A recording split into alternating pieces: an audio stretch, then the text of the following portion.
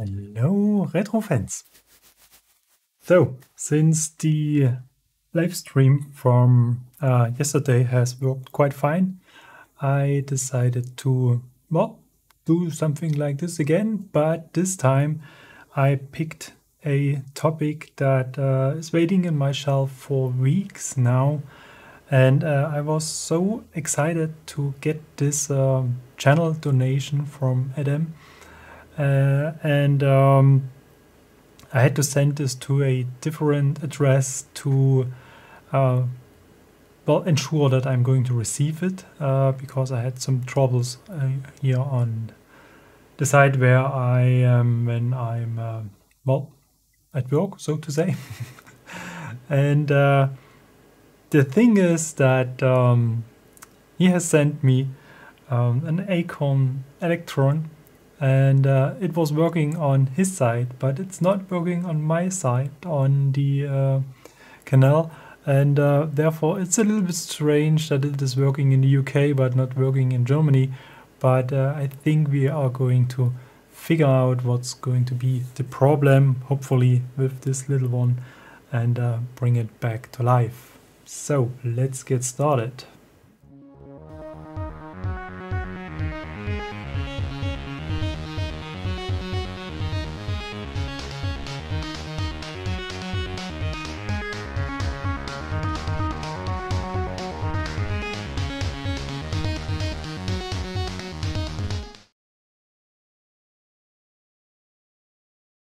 So, and as usual, let's jump to my desk to see what's going on today. So this is actually the Acorn Electron. I think most of you are remembering this little computer, and it was always on my list of things I really want to have because I simply love the design. It is compact. It has a really fantastic layout of the keys, and the graphics are really fine. And size-wise, this is exactly how I wish every, let's say, 8-bit computer should be. So compared to the C64, as we can see, this indeed a kind of huge computer. Not to talk about the Amigas or something like this, but the Amiga 600, for example, is a cute one as well. But size-wise, as I said, the Acorn Electron is very impressive design-wise, and yeah, and I have expressed my wish to get a working version during, I think, some more or less accidental Twitter conversation or something like this. And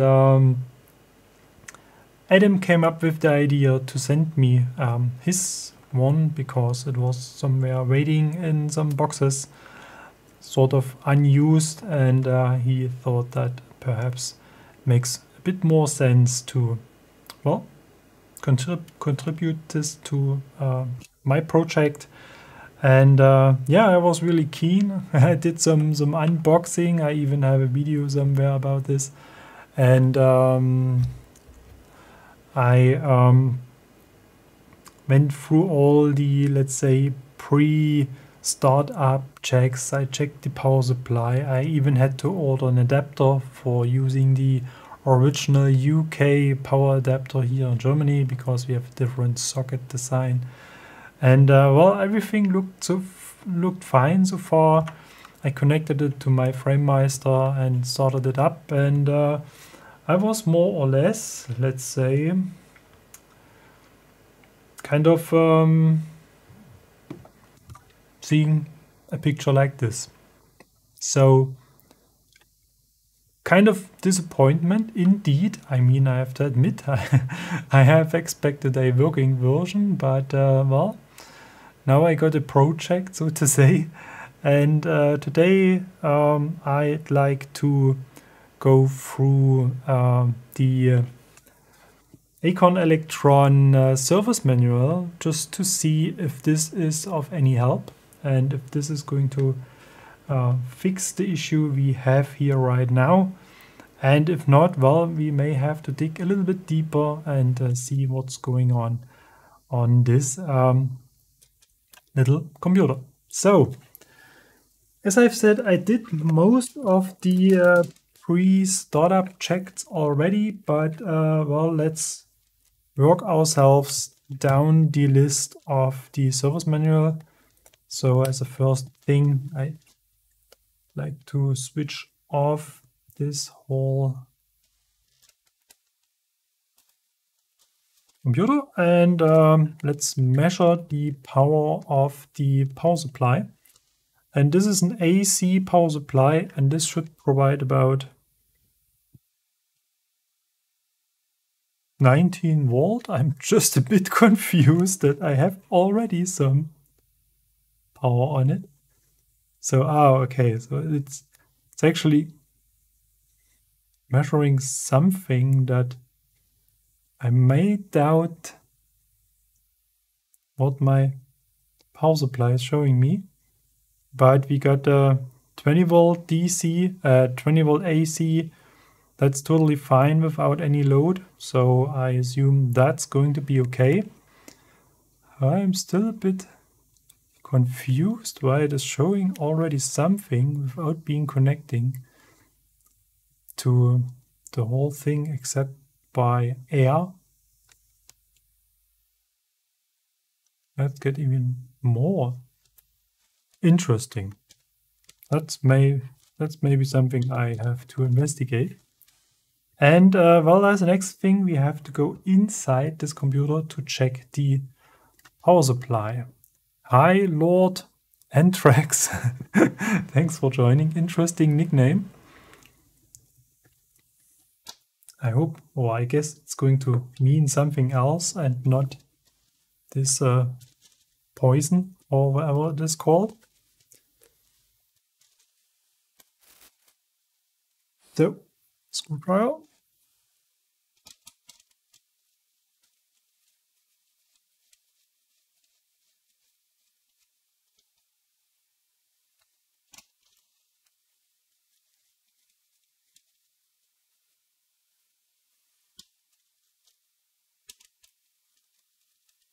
I was expecting that they get out of it. Yes, they do. They do.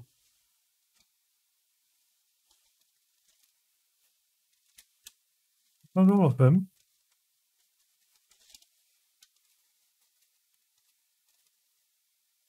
That's strange, isn't it?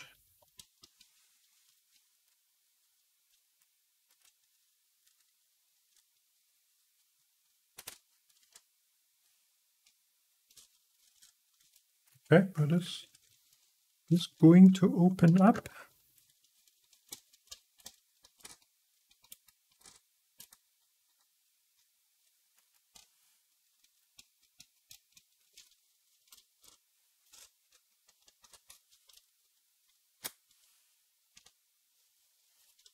So now we have to be a bit careful because there is this sort of fragile keyboard connector ribbon cable, or it's not really a ribbon cable, it's more like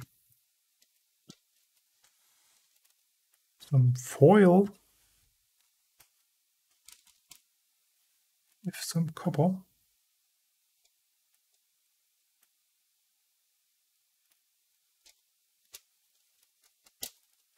There we go. So let's put this aside. And now we have a look at the inside of the Acorn. And this is even cuter, so to say, than the C64 board. I mean, it is very simple in design. So they really crammed most of the functionality in this ULA chip here, and this was causing them a lot of headache as well, and may have prevent an even bigger success of the Electron.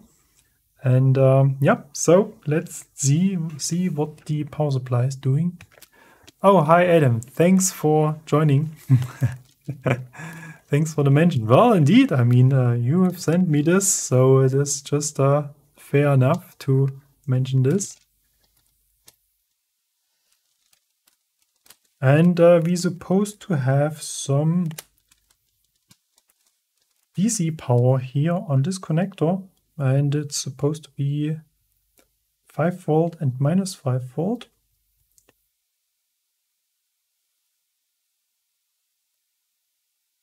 So we got 5 volt on this line.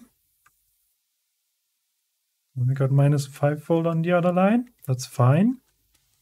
And then there's some additional 18 volt AC power supply here, but this is actually just powering the expansion port.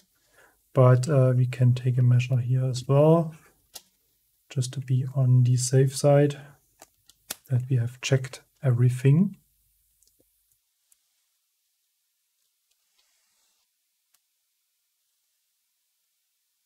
And we got almost the same 20 volt we have measured on the barrel plug. So I think that's going to be fine as well. So step 1, measure voltage output from main power adapter with adapter plugged into Electron. Okay, well, we did this basically, but I mean, we can repeat this and measure those two connectors here. And now we have some load on it, and we can see that the voltage is a little bit lower than without any load. But that's fine. Check.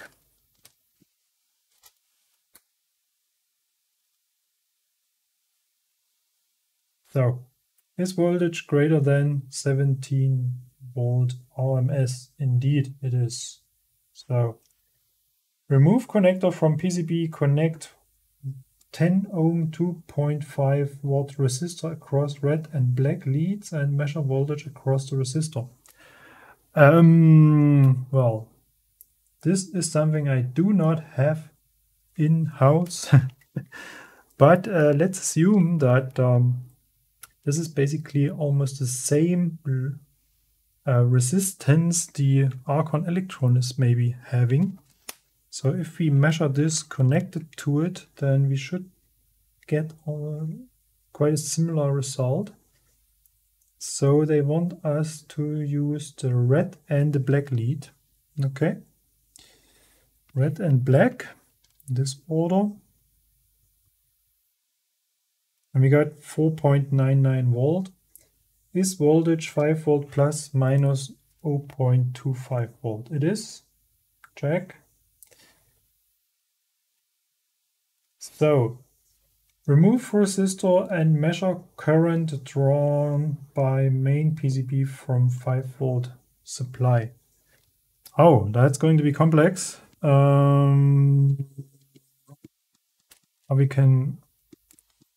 We can do this. We have to connect this to this, but have to interrupt one. So let's see if we can remove this.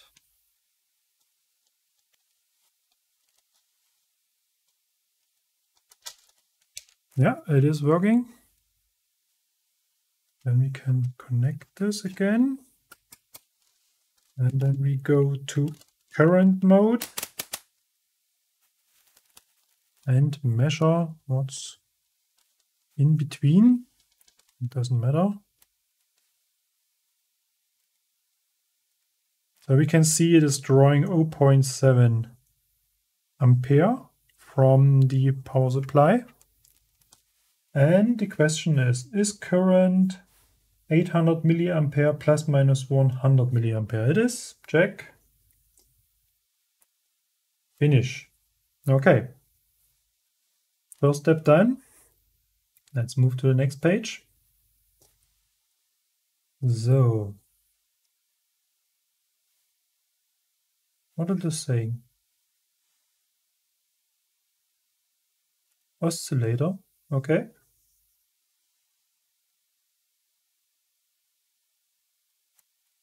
is 16 megahertz 4 volt peak to peak on pin 49 IC1.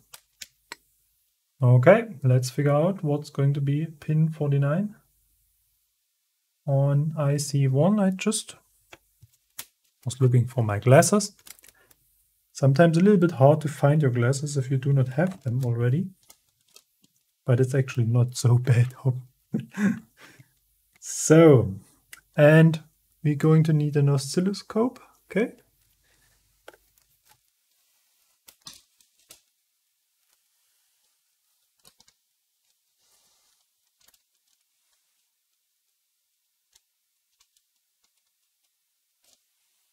And I think that's totally fine to go into one channel mode.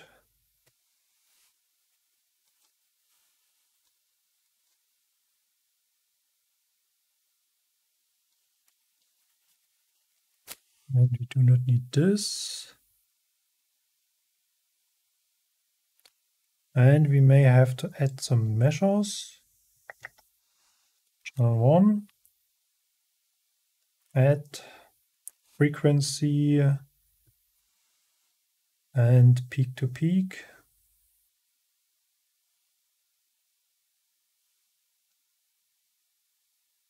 Yep, nope. Oh, they are. Okay. IC1. So I found IC2, IC3, IC1 is the ULA. Okay. So we start with the, I think we may have to reconnect the 5-volt line before we do so. Otherwise, it may affect our results a little bit.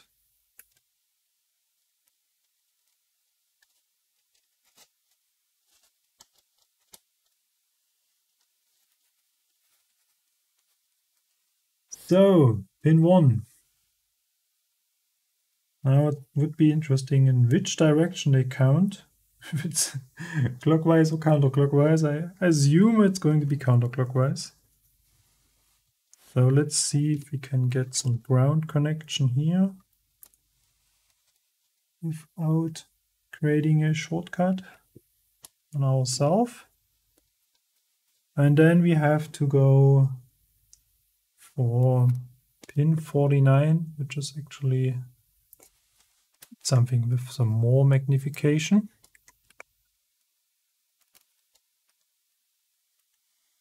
1, 2, 3, 4, 5, 6, 7, 8, 9, 10, 11, 12, 13, 14, 15, 16, 17.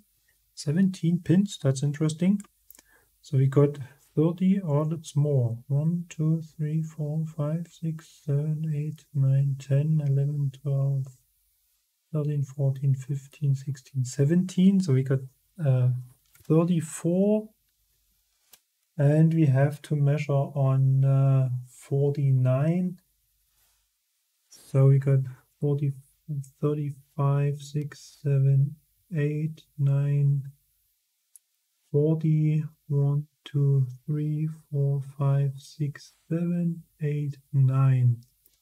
So the third to last pin on this side. So now let's see how we can get our probe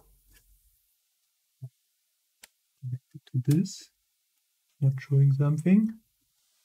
So we may have to get rid of this protection pin and see if we manage to contact. It's clipping to the next pin. And we got pretty confused measurement.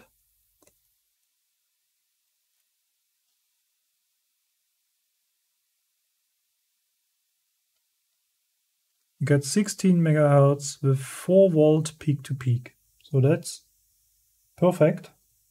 That's absolutely fine. That's what we are looking for. So let's disconnect this. Back. Next page. And this is still on the IC1, I guess.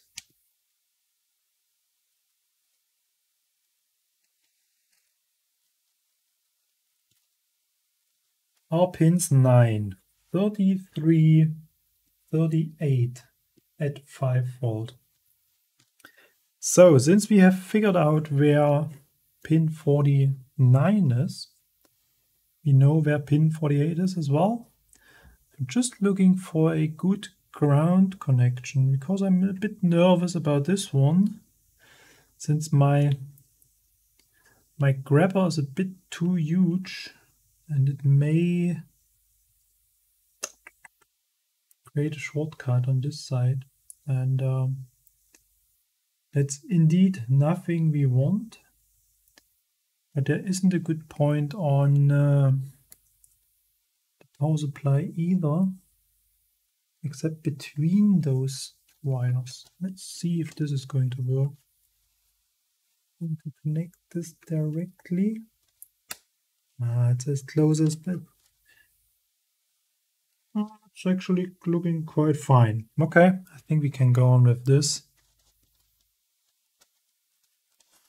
And we want to see 5 volts on pin 48. Supposed to be this one. And for this we need to add an additional measure. At the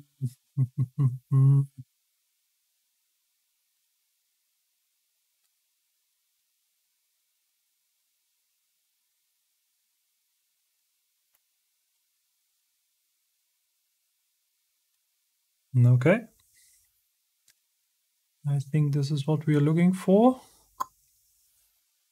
We got 5 volt on this pin. And then we have to check pin 33, that's 5 down the row. 48, 7, 6, 5, 4, 3. That's this one. We got, what did I miscount now? 43, 48.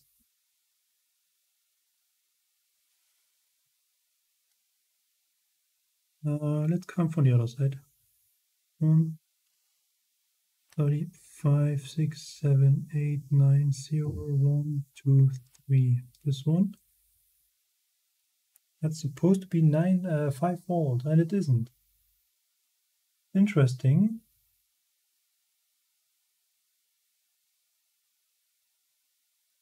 I think we found the first issue. And then we have to check pin 9. 1, 2, 3, 4, 5, 6, 7, 8, 9. It's also not 5 volt. And pins 51 and 68 supposed to be ground. So disconnect this and go to race mode. And 51. So we ended up at 34, 44, 51. That's in the corner here. It's supposed to be ground. Nope, it isn't.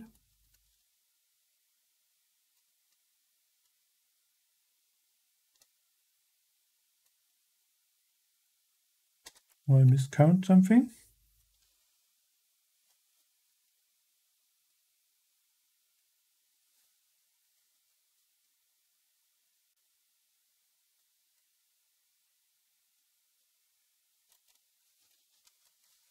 Interesting.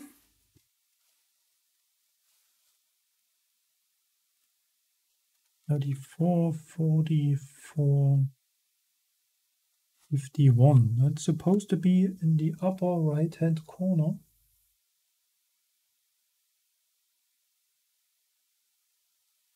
So let's pick 68. That's fine. So 68 minus 17 is supposed to be 51. Or do I have... Or I'm miscalculating something. Let me draw this quickly. Got a feeling we're going to need this. Even a bit more often today, perhaps.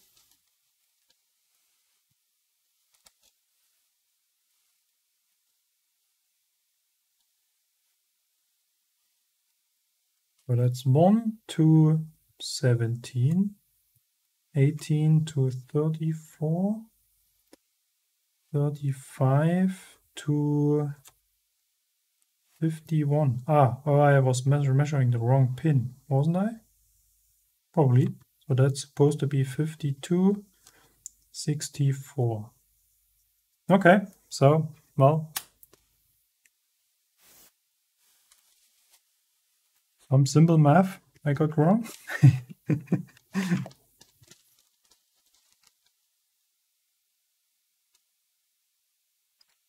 Yep, so ground is working. So we have a couple of things that aren't working the way we want this.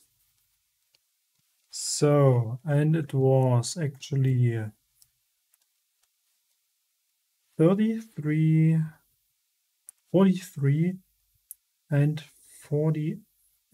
No, it was pin 9 that wasn't working. Pin 9. Check power supply 8.1. We did so, and resistor R5, R58. So R5 is supposed to be this one.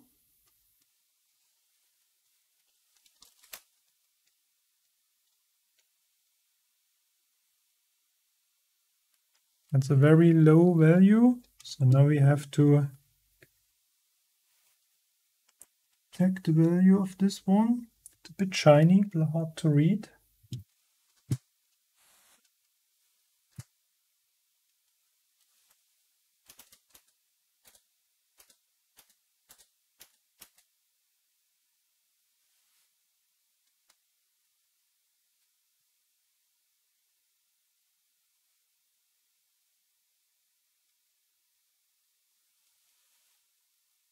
So we got 4 bands.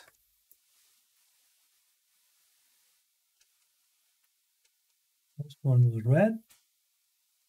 Second one is yellow. And the third one is black. And the last one would be simply the tolerance. And that's gold or something like this. Yeah, probably. So we get 24 ohms.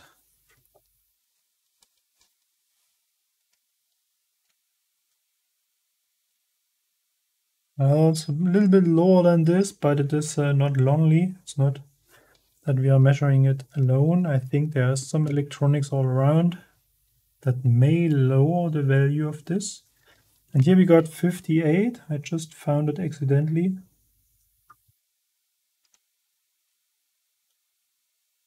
That's 15 ohm. And they are not saying in the manual what the value is supposed to be. That's interesting. Look for broken tracks. Okay, that's quite simple, so to say. Then for this we have to remove the board from the case, but that's something that was probably going to happen anyway, so let's go for it.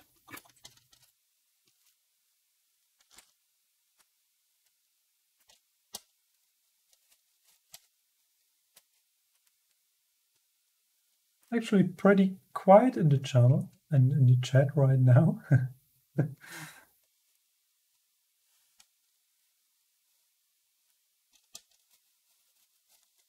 may have to get some coffee to stay awake if this is probably a bit too boring.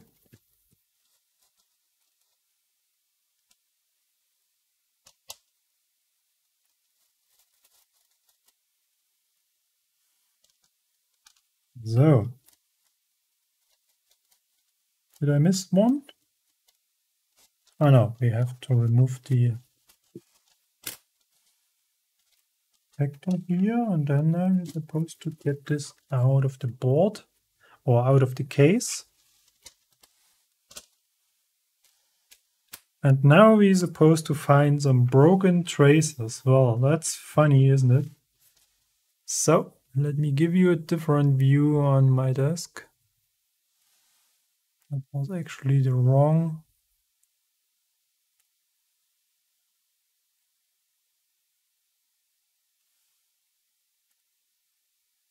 Maybe you spotted earlier than I do. It's not a 4K video, so I'm sorry for this. And they said, okay, resistor 5 and 48, these are located here.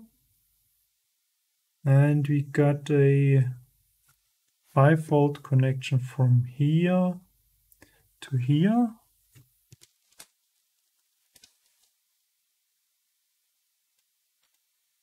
That's fine. And then we got another one only on this side, between here and here. That's going to be tricky to find out.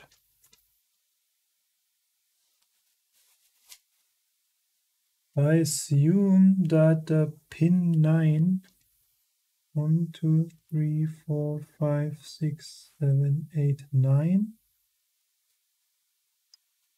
That's fine.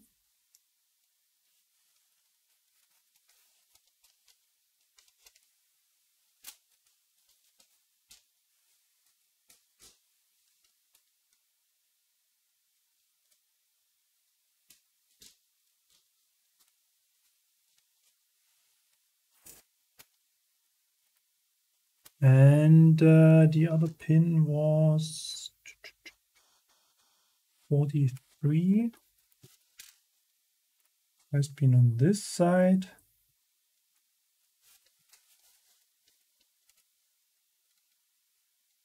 So 35.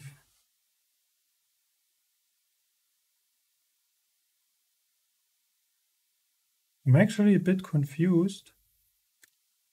Now we have so many more pins on the bottom side of the board. How are they all counted? 5, 6, 7, 8, 9, 10, 11. So that's 51.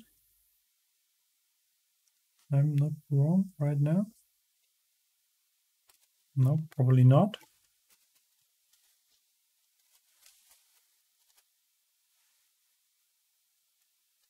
51, that's the last pin on this side. There we have, no, 51 was actually the last pin on this side. And it's supposed to be connected to R58. That's strange.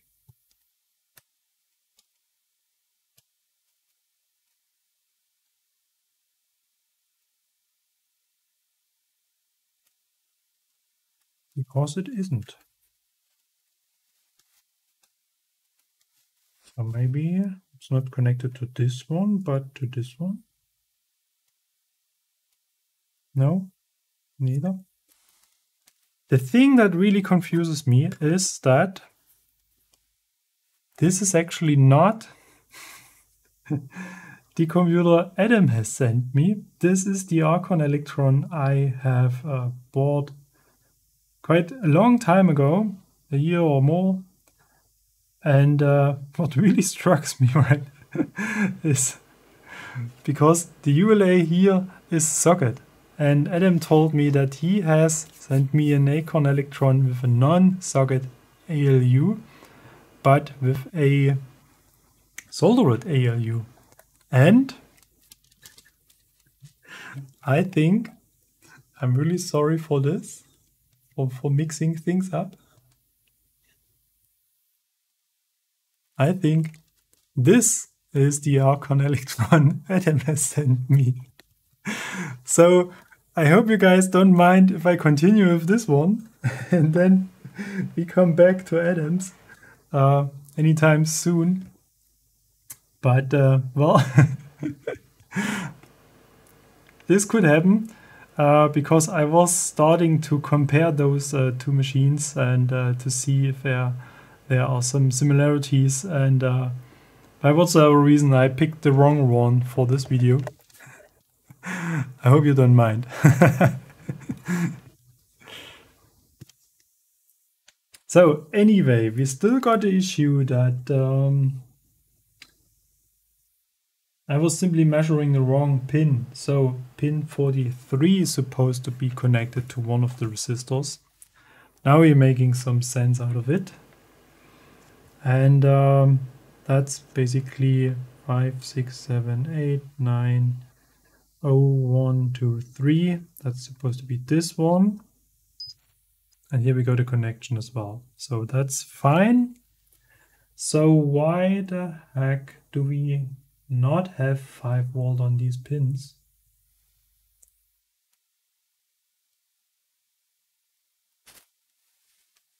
Let's remove the ULA and see if we have 5 volt on the pins then.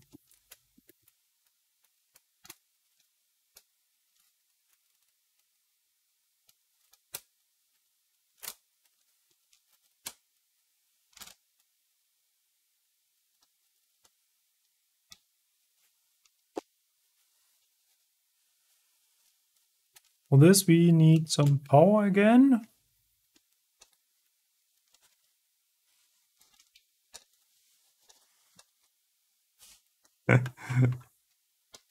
So at least I caused some reaction in the chat. Good to know you're still alive. And I think at the end of the day, it would be nice to get this one back, and then we take care about the other.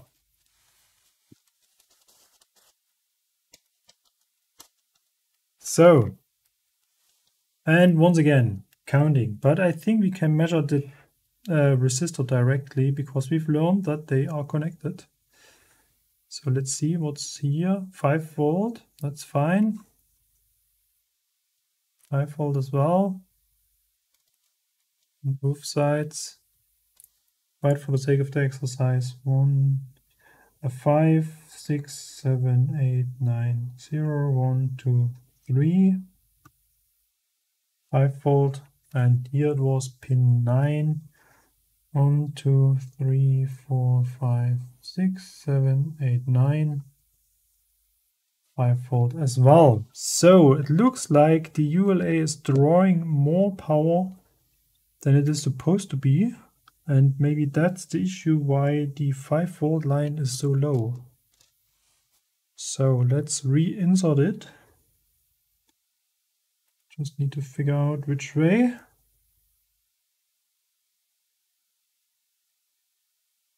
think this way.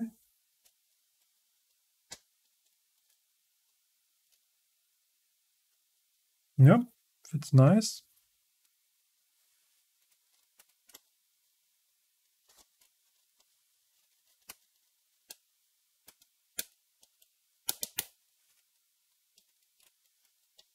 Okay.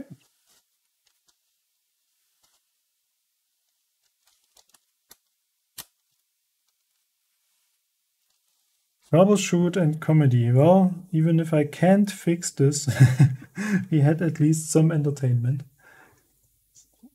5, 6, 7, 8, 9, 0, 1, 2, 3. Measure this again. 2 volt. That's a bit too low. 1, 2, 3, 4, 5, 6, 7, 8, 9. 2 volt as well. So,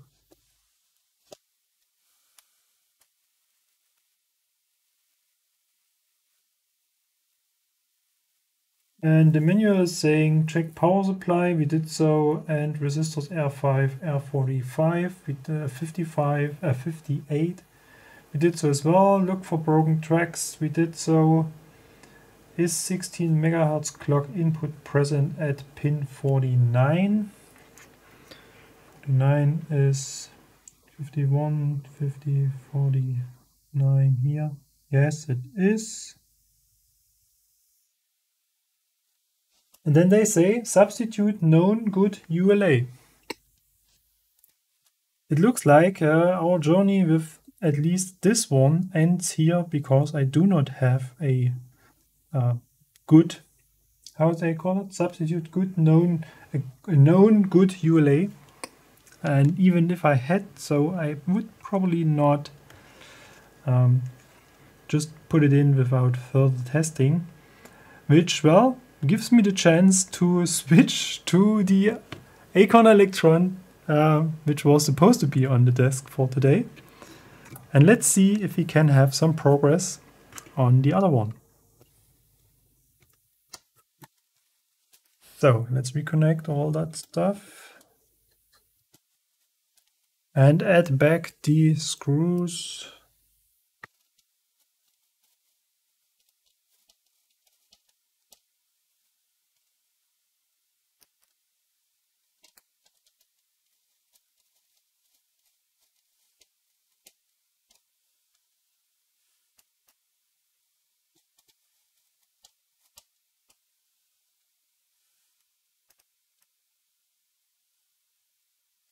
Maybe clean out the socket with some IPA.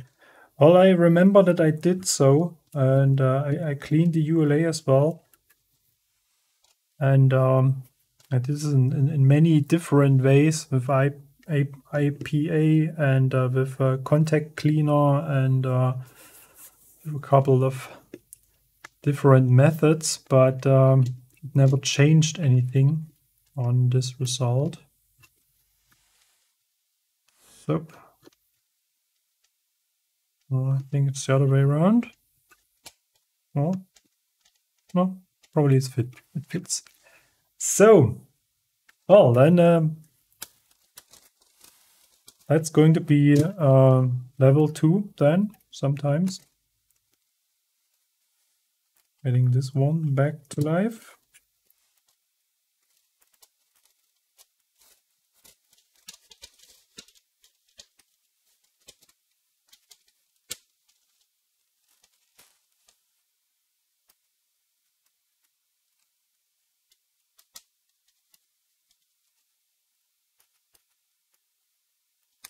And it would be good to know whether it is safe to add a known good ULA to this device, or if there are any other faults on the board which may have caused the issue for the ULA, because, well, they are really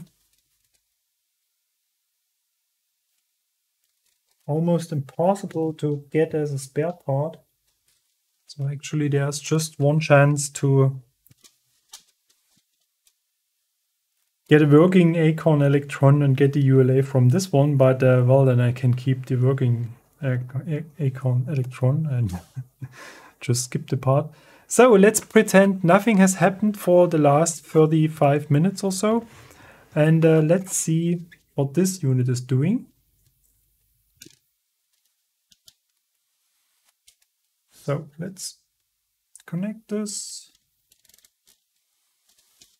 Let's switch to some HDMI view. Let's connect the power.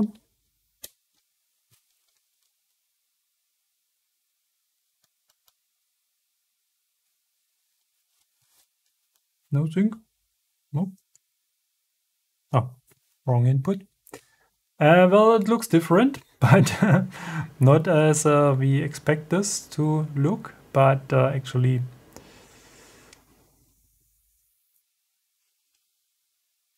that was actually the issue I want to fix. And then, let's go through the same steps and see what we can find out.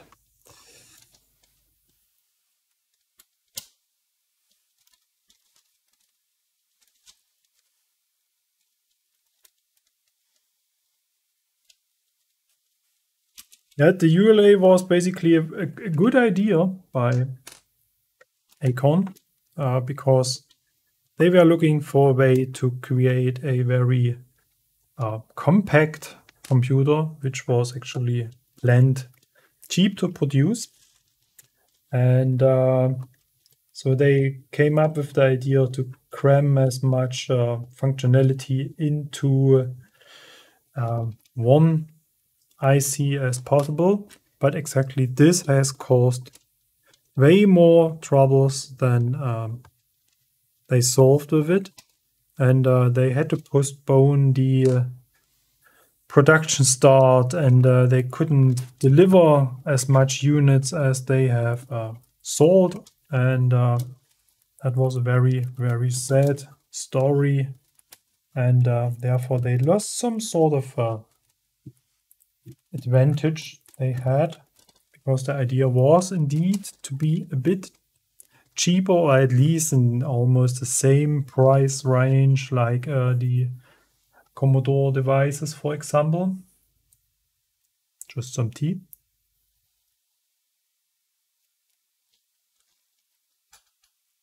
And here we can see it looks completely different. And it looks indeed very different. So this area looks very different as well. So we had an empty, not socket, but an empty place for an IC on the other one. I just closed the case already, otherwise we could have a look at it. But well, I mean, the screws are anyway a bit too loose. But now let's stay focused on getting this one fixed. So then, well, we have to move back to the service manual and check the very same stuff we've checked already. And the first thing was this whole story about the power supply. So let's go for this. If we have any issues here.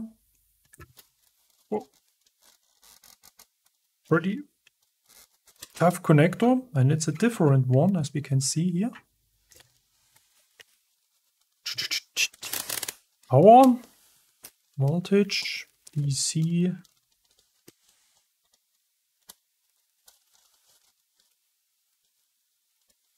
And I can't see it anymore because I have changed the zoom level. Now we got some glare on it. There's something, always something that isn't working the way we want. 5 volts, that's fine. Minus almost 5 volts. Think close enough. And then we had to check voltage with some load on it. So let's connect this and check 5 volts again. Yep, looks fine to me.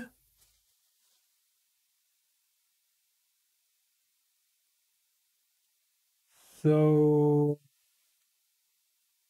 we had to measure the current. Let's measure the current. I think that's going to be fine as well, because we see an image. So it's not that the PSU is breaking down completely. But just to be on the safe side, come on.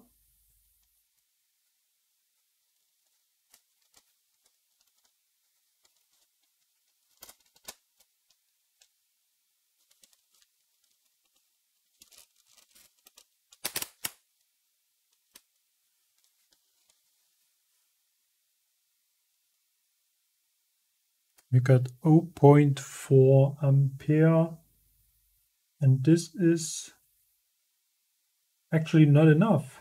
That's interesting.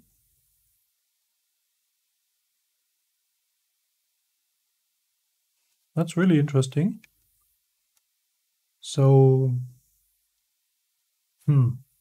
maybe the later revision draw less current than the earlier one, or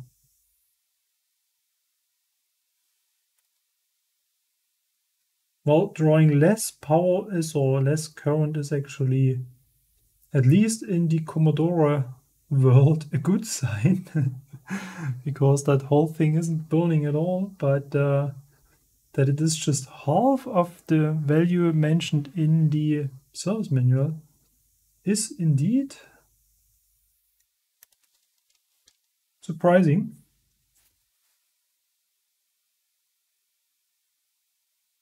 Current is less than 700 milliampere. Look for broken traces.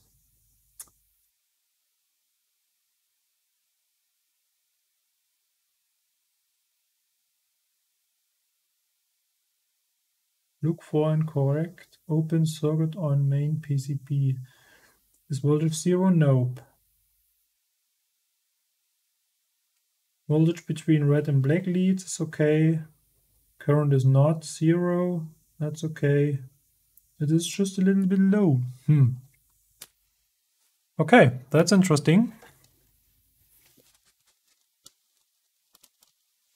So, let's see some activity at the chat. Yep, I heard that these sockets sometimes can be a problem, more likely at that ULA. Is the ULA soldered down? Which one? The one we were looking at a couple of minutes ago? And it was just placed into the socket. Slightly different video output circuit on the Rev6 board, soldered at ULA. Not sure if that was because of earlier socket problems or cost saving.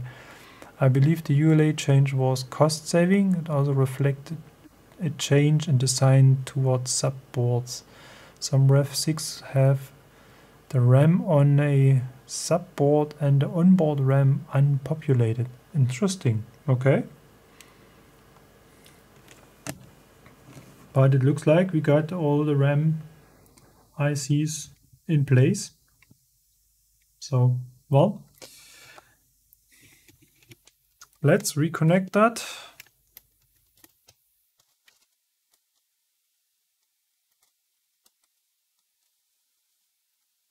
And I think we have to move on to... the next was the 16 megahertz check. So, going to need this one anytime soon. Where's my probe? Yep.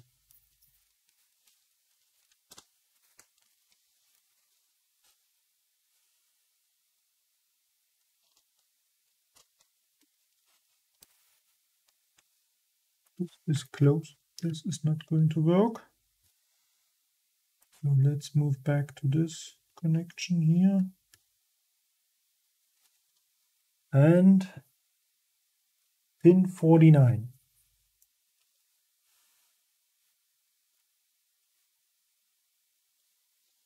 So I think we need some power for this jack. And I assume that's 51, 50, 49. There's nothing. Why is there nothing? Okay.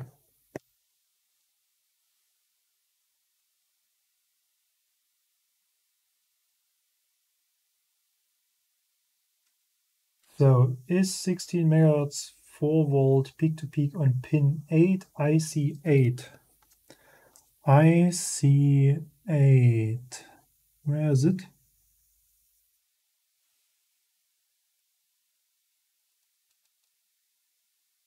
Oh, on the other side of the board. Okay.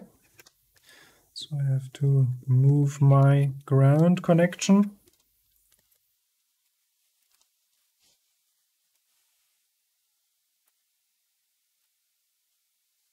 I Yes, that's going to be ground here. And we have to measure pin 8. 1, 2, 3, 4, 5, 6, 7, 8. Oh, here we got some 16 megahertz, 3.84 volt peak to peak. Find broken track between IC8 and IC1. Haha, okay. That's a statement. This is just across the whole board, so it's indeed a walk in the park, ironically.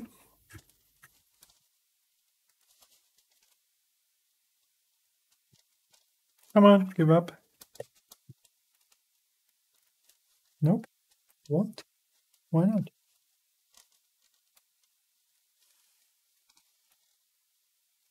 Oh, damn it.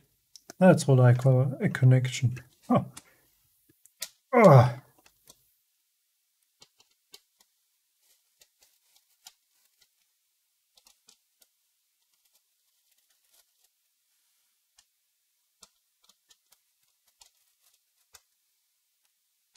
So, if you're going for hunting down a broken trace, I think we're going to need some comfortable magnification. Let's see if I can get my lens in place.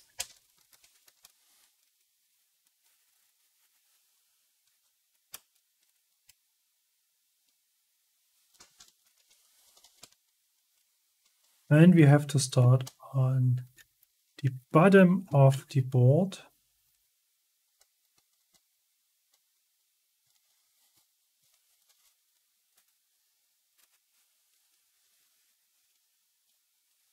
And it's going to be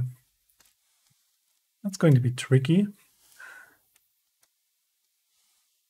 So that's the IC we talk about. That's pin 8. So the trace goes to here. So power supply is disconnected. That's fine.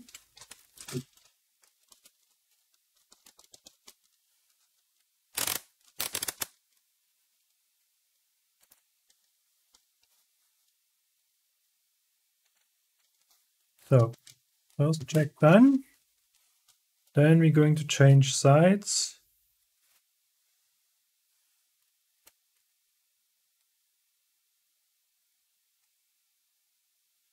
And we are here. And the trace is going down to, well, that's going to be funny. It's below this IC. Let's check if there is a place where this may end up.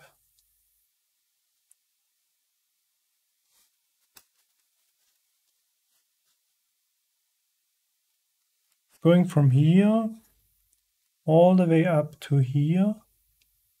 And then that's the first trace. Ah no, it's making a sharp turn here. And then it is supposed to be the upper one here.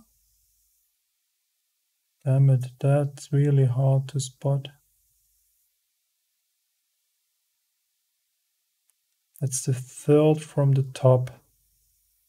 So it's making some nice turns here. And it is ending up here. Okay, let's check this.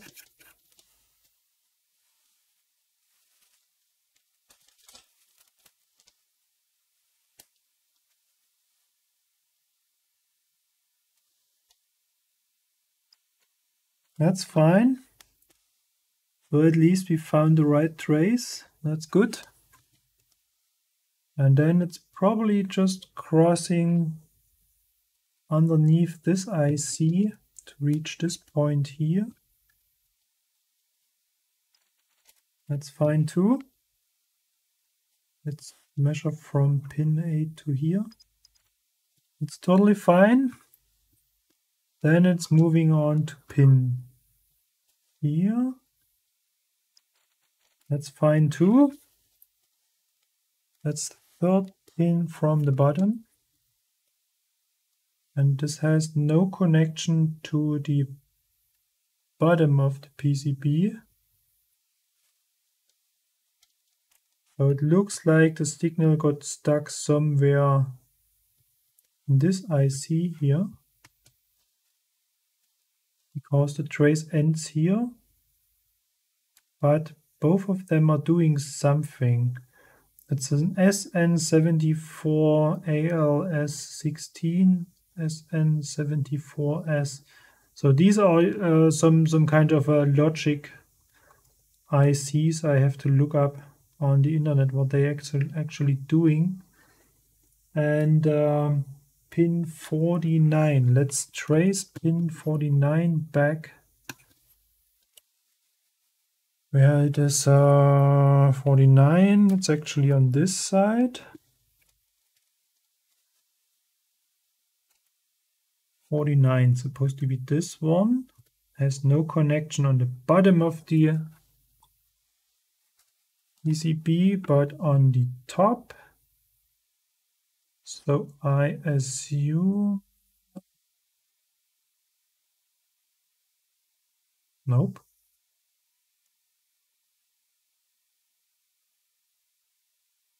That's strange, isn't it?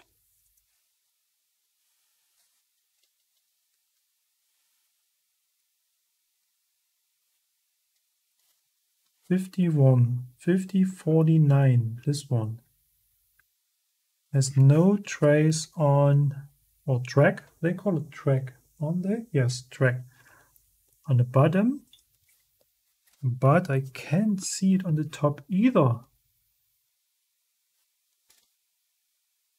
That's supposed to be this pin. This is connected to which trace?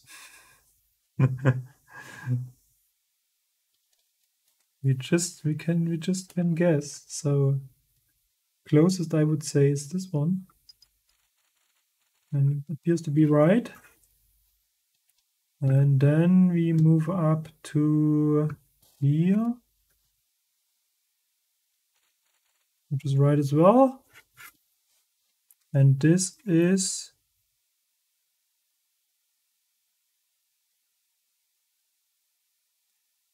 going, oh my goodness.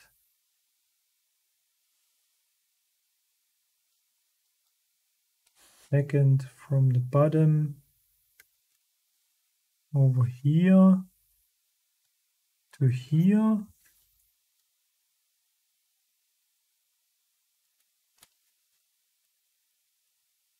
And here we got lost.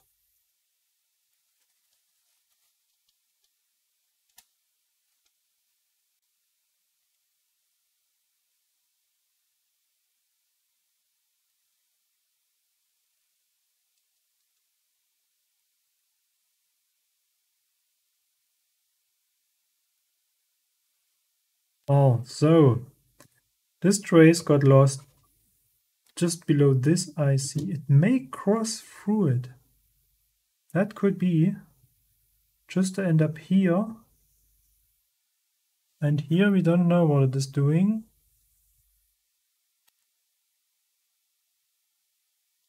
May go back all the way to here. But that's actually not what we are looking for. The issue is that the signal got lost somewhere in between here. Which is indeed rather strange.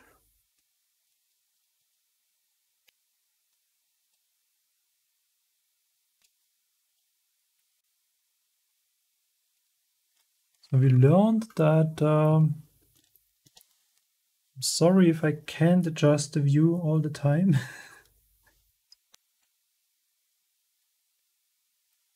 But the signal has to go through this rectifier. But I have actually no idea where it is coming from. We got it here as well. But this is actually, I think, not going through the board. Oh, it is, yes. I think it is. And that's the bottom dot here. And this is connected to here. Yeah, that's fine. So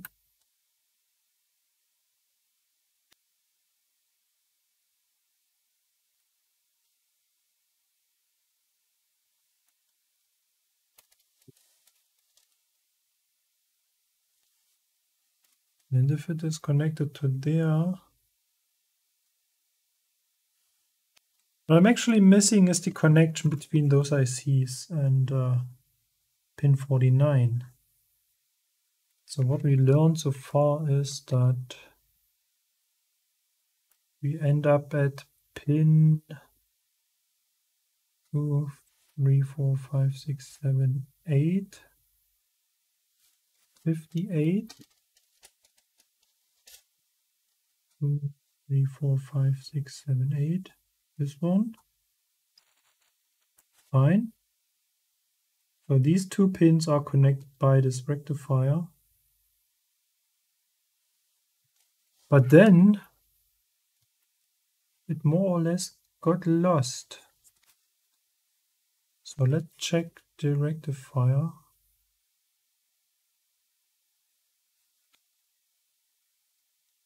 It has some hidden connection on the bottom of this board. So we got two pins side by side, and the inner ones is actually the rectifier, this one. So this and this. Yep, it is working.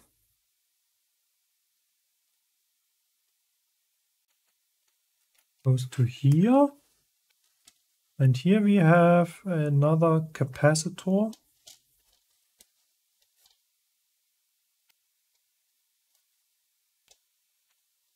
That's fine too. And this capacitor is connected to ground. Okay, that's probably to smooth out some signal. But maybe the capacitor is broken.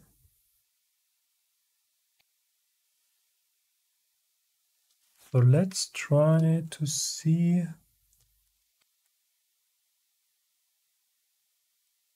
one microfarad. Okay. We're going to remove this and replace this with another one. We can see a change.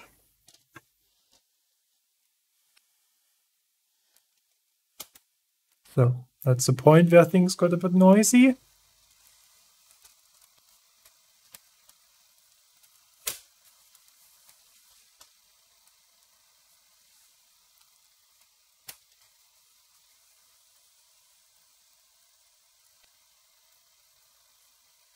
Chance to drink something, some tea.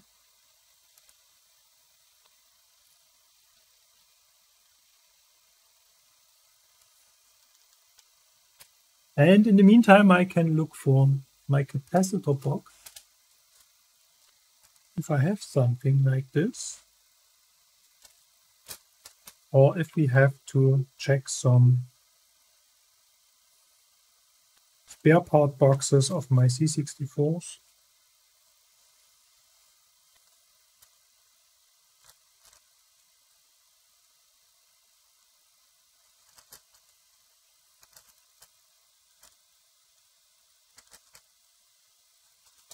And even figure out the values of those things.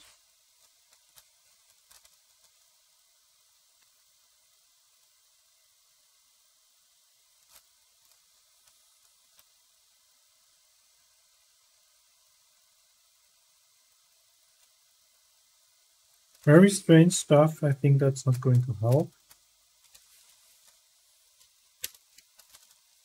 So we may have to check a different set of boxes.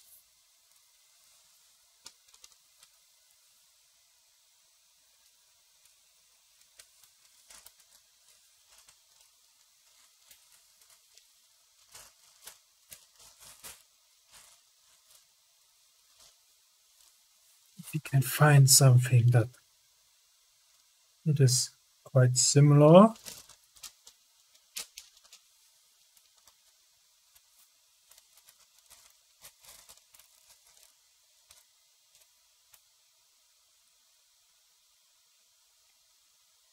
And even read what's written on it.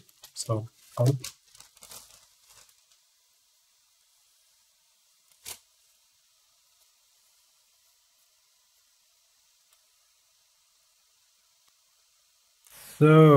let's see.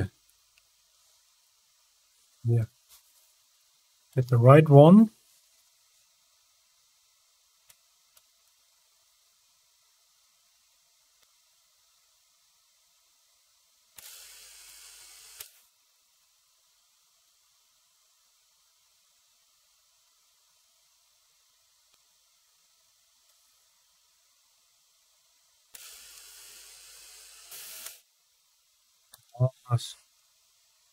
Drawing a lot of heat from it.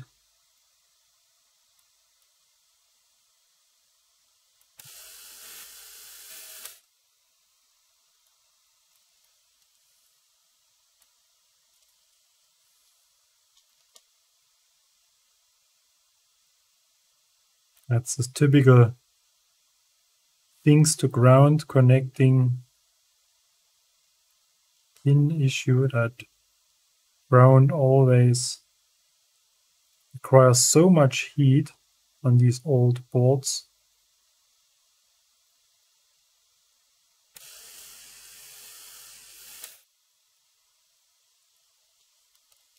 Oh, it's not even melting.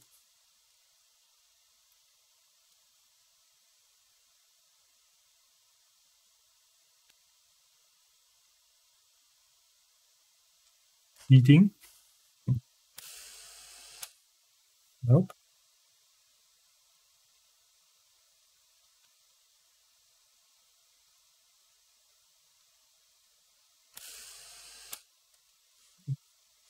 Even started to get warm on my finger already.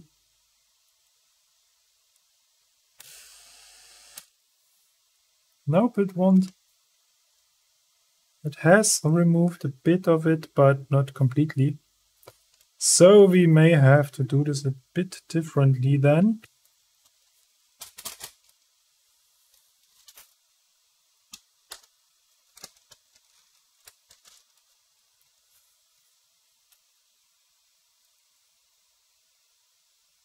So, a good place to stabilize the board a bit. So let's move this out of the way for a moment.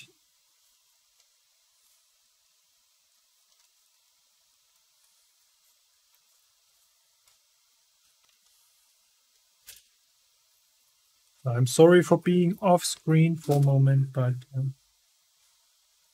this is a bit more complicated than I was expecting it to be.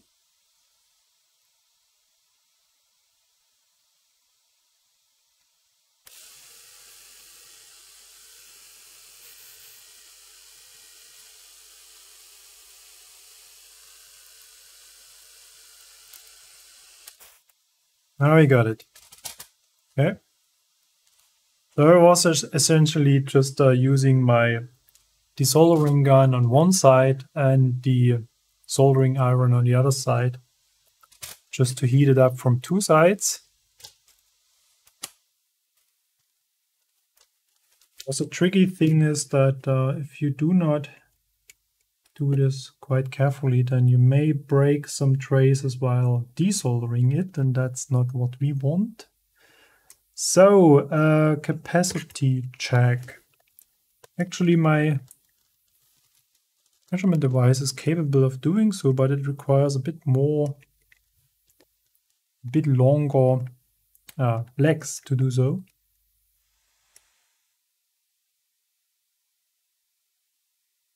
I think that's not going to work via the wires here.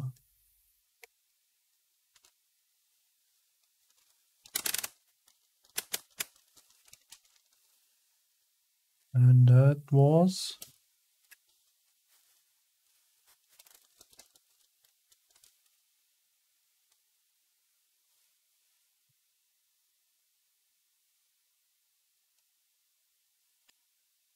It is so small, damn it. 1 microfarad. Surprises me a bit to see this.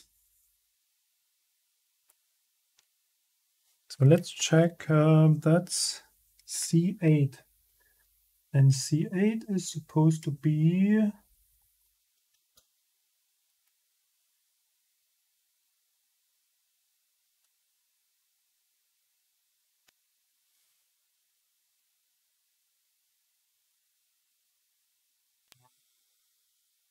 Can't find it.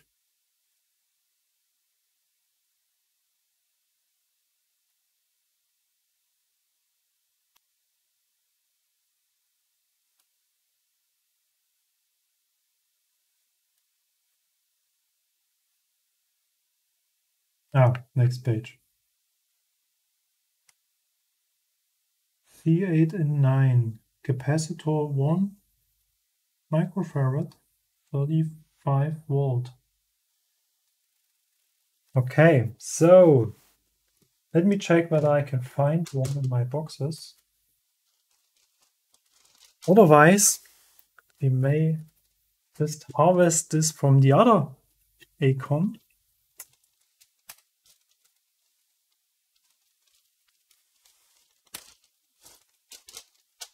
One microfarad doesn't sound so uncommon. We can find something.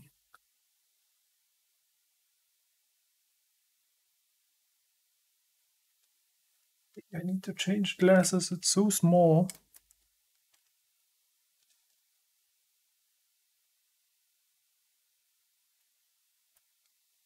$104. Let me check. Oops. Stuck somewhere.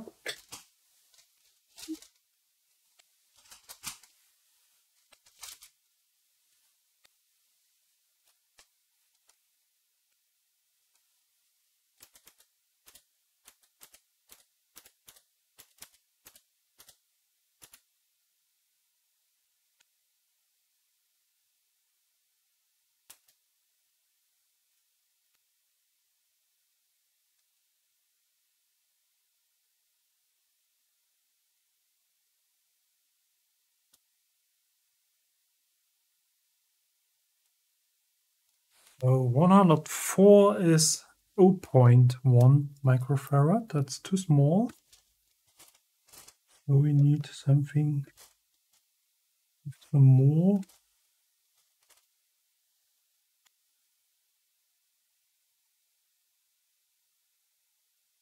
10 microfarad.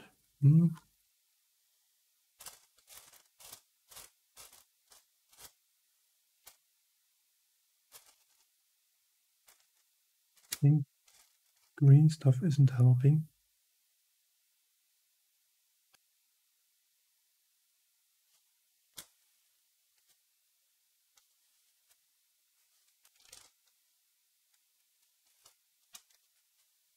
Now the 3 is even smaller than this.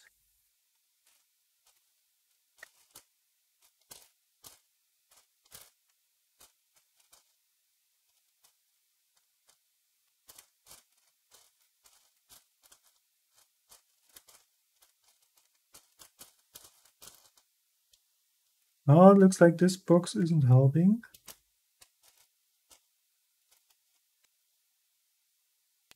Or you need either 105 or something that simply says 1 microfarad.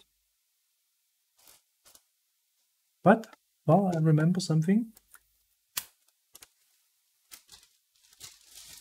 Got a different measuring device, so maybe let's use this one and check the one we have desoldered right now. Was it this one?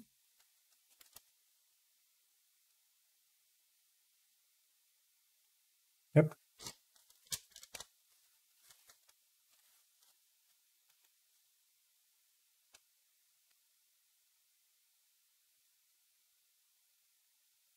That's perfectly fine. 1 microfarad. So it's probably not the capacitor. Would have been nice. So we do not need to search for another one. We have to search for another reason why it isn't working.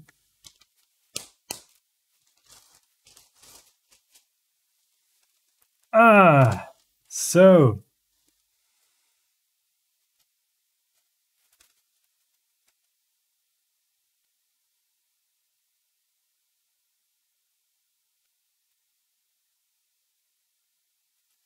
then it could be the rectifier, maybe. That this is actually the problem. I'm not sure whether we can measure it on board or if we have to remove it in order to get some reliable values. Give it a try.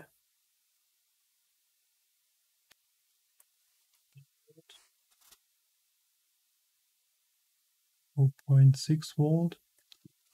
Looks quite fine to me. So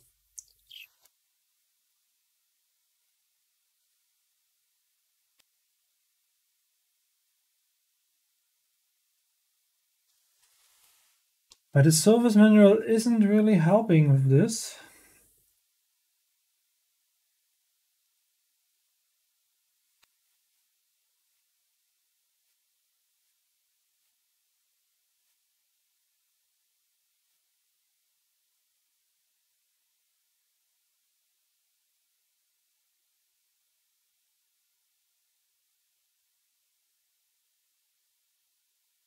Back pin 8 of AC8. This is what we have done already.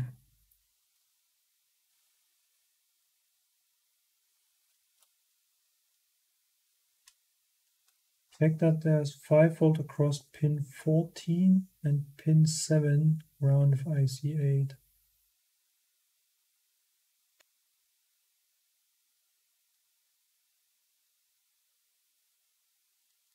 They really assume that the problem origins from here, but already made our way through the whole board. So let's bring this little guy back to where it belongs.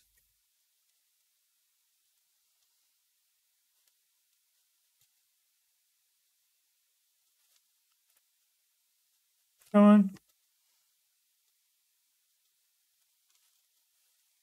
Nice and cozy here, so don't be so reluctant.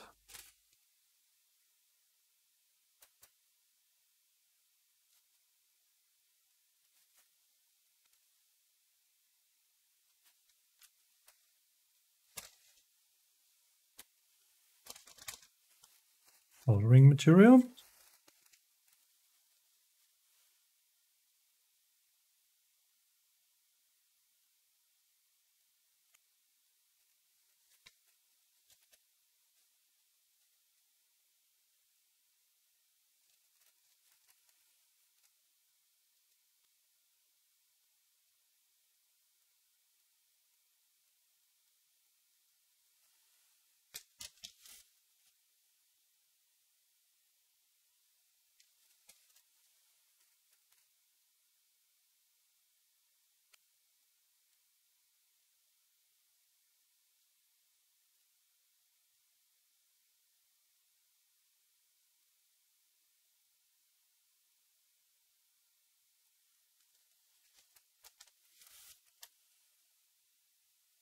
Yep, looks fine.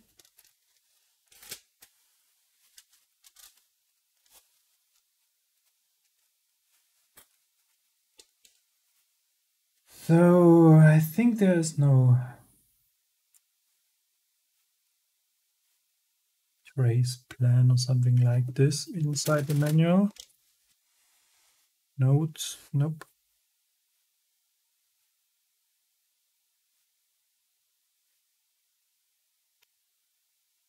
Keyboard matrix.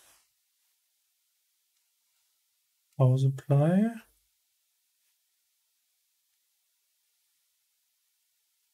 Main PCB silk screen. Not what we are looking for. Main PCB layout. Here we go. So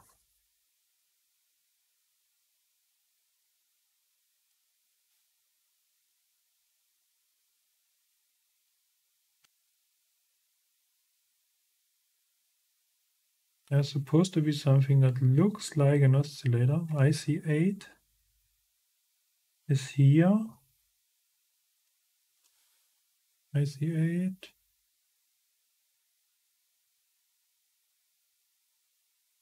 Flip-flops.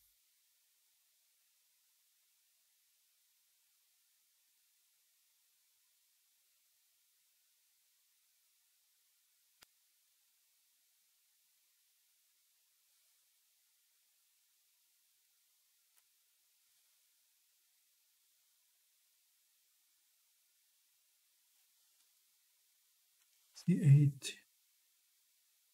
18 and 9. AC9.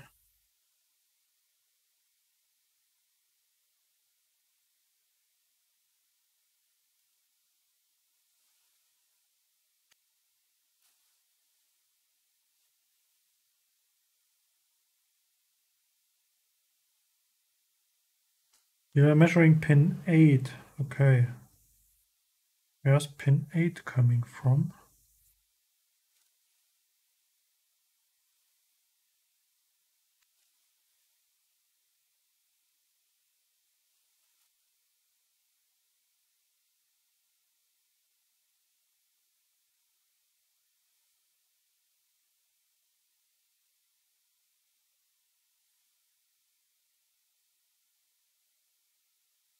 I think I'm looking in the wrong place.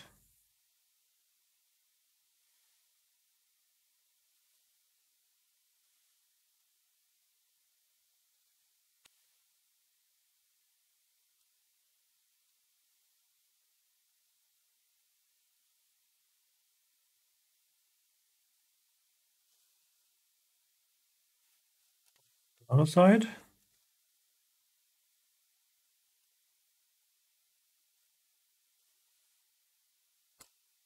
$49. Can't find it.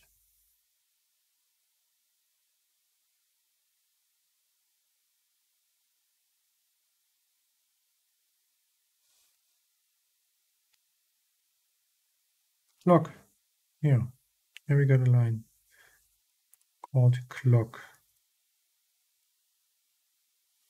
I really cut it half in half this oh, here. So that's coming from here.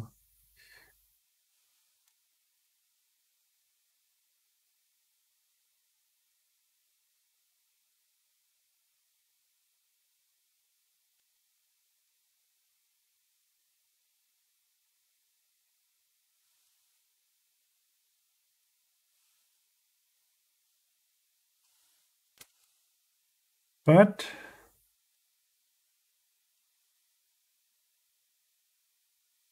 clock pin 2, but that's not right.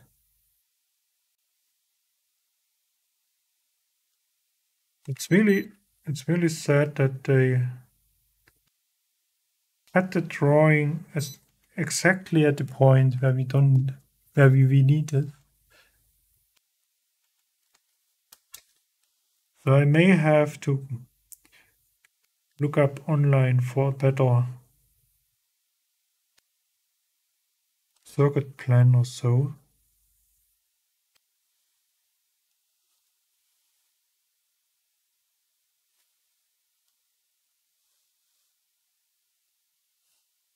This is just VC.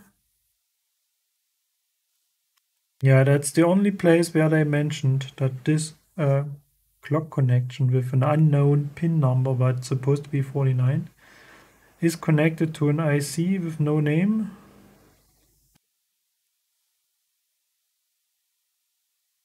So a pin which we can't read. It could be an 8. I have no idea.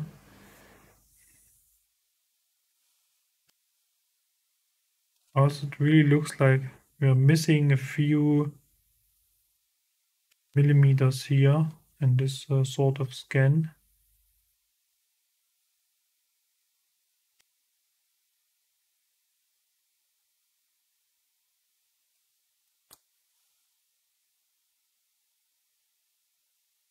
Well,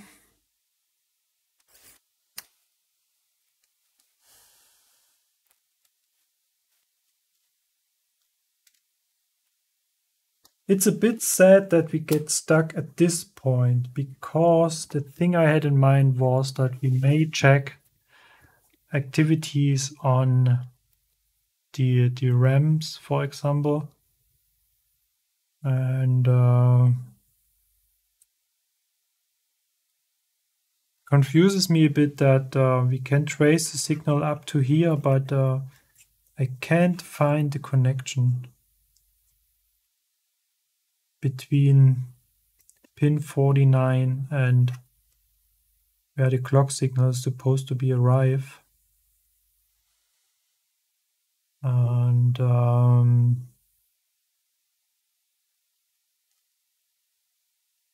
mean, there's one soldering point that looks a bit weak to me. So we may just resolder all those logic ICs here. See if this is going to change something. And then I think, well, that's not going to happen today.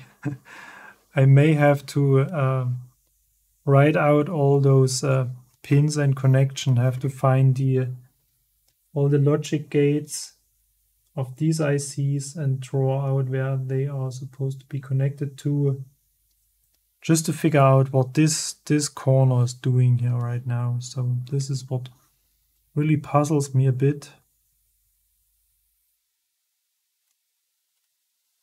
because this is exactly missing in the manual. So this part, I can't even spot this rectifier,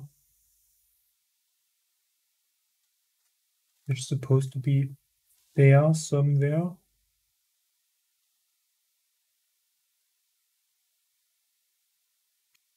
And maybe what we have to keep in mind is that I may look at a wrong revision of this circuit plan anyway. So it could be that they have changed something, and therefore this isn't going to help. Well, then let's say last attempt, resolder all those logic ICs and see if this is going to change something.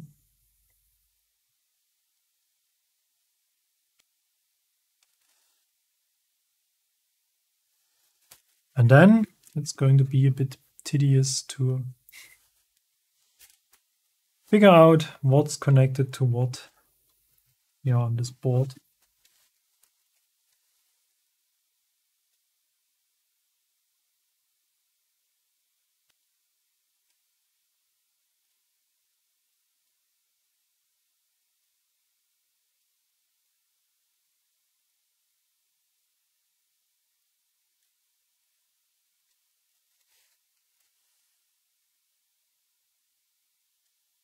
I still expect that we have somewhere an issue with the RAMs, but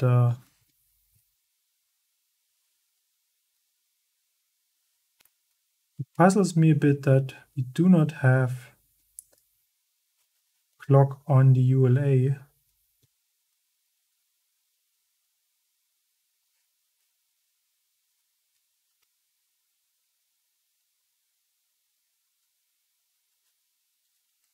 Because the strange thing is that actually the electron is doing something. We see something on the screen. So I think the ULA is really trying to start, but got stuck somewhere.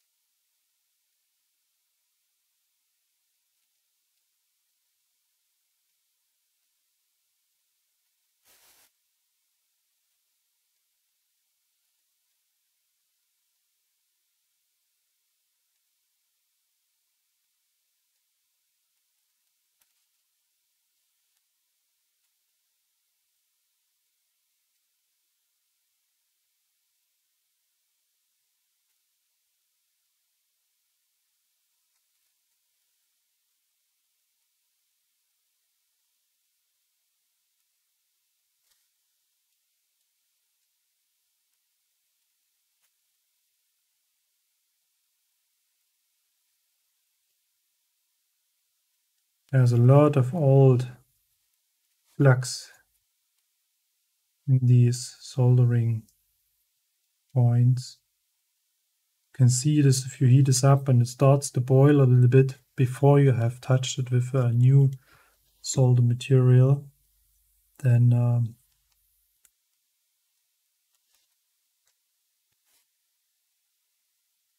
you really rushed those boards through the soldering buffs, which is not uncommon because you want to keep the time the whole board with all the components is supposed to heat as low as possible.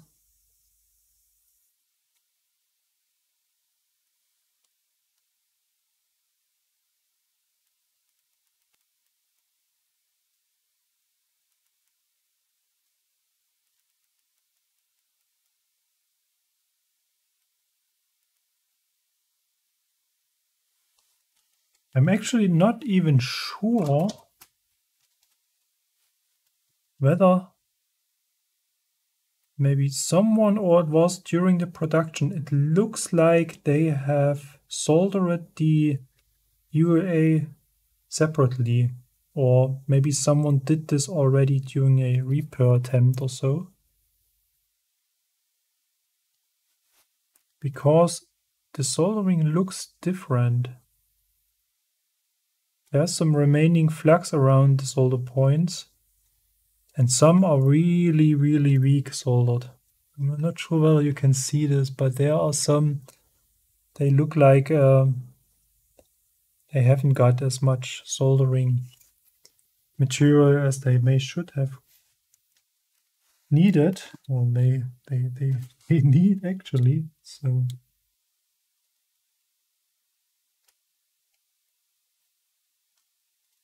pimp up this a little bit.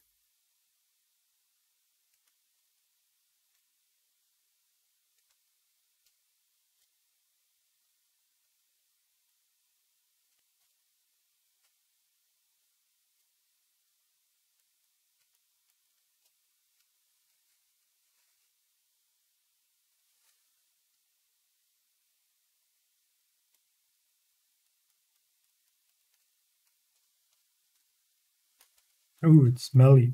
Old flax. Ah. So, well, let's see if something has changed.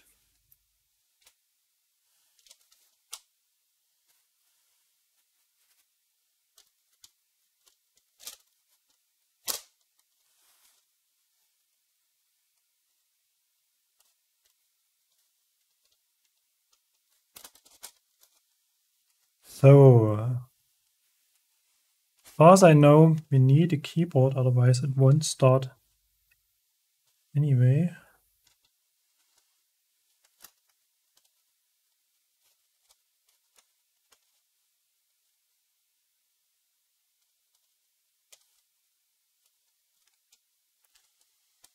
If it stopped working after transit, I would give reflow a go sometime. Great effort. Thanks. Thanks a lot.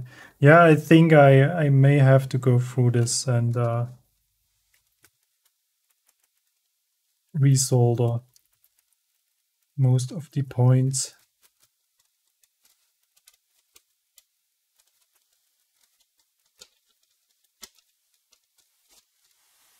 So,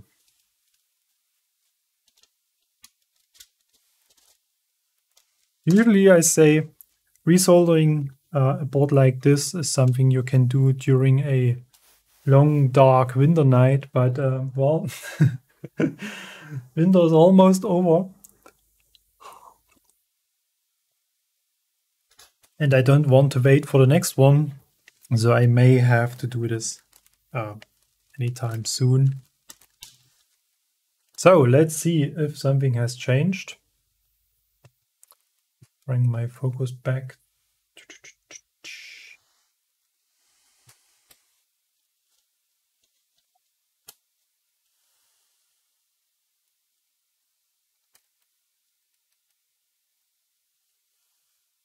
Nope. At least it is still doing something, so we haven't screwed up completely. But it's not doing what we expect to do. Anyway, I think I call this quit for today. It's actually not leading in the direction I want to go. I really have to check the circuit plan, whether I'm actually looking at the correct one or if this is supposed to be a different revision. Then I really have to fix the issue with this part that's missing here, because I think this is where we have to look at, and I may have to check the internet for known symptoms of the Electron. I think this white bar issue is quite common for broken Archons. I'm not going to say for Archons at all, or for Electrons at all, but for broken ones.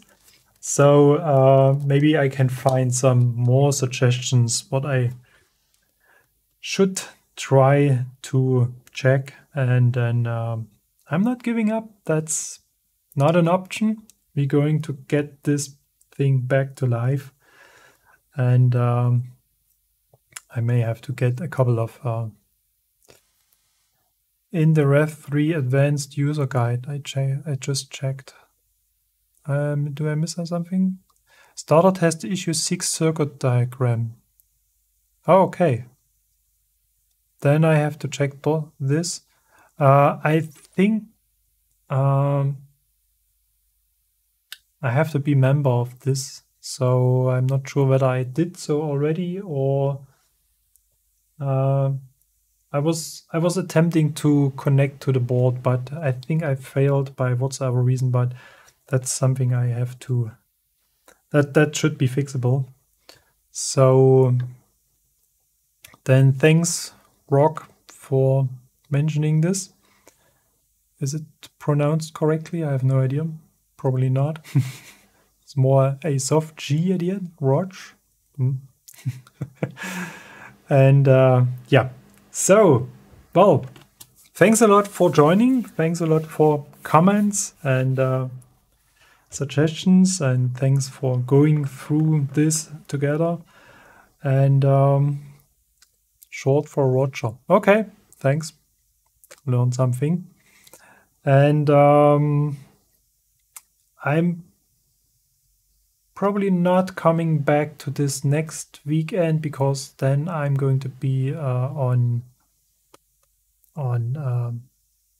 traveling a bit, and I might not get to it over the week, because usually at the evening I'm simply too tired to work on things like this. And I've tried this in the past to do videos at workday nights, and it hasn't worked out very well, so I stopped doing this. And therefore I will do some research, I will do some homework, and probably I'll come back to this in not even 2 weeks time, but 3 weeks time. But I mean, this stuff is already more than 30 years old. Who cares about weeks? So well, then, thanks to all. Thanks for watching. Thanks for being active in the chat, and feel free to suggest any ideas you come up with in the comment section or on Twitter, where you can find me quite easily as well. And have a nice remaining Sunday, and see you next time. Bye bye.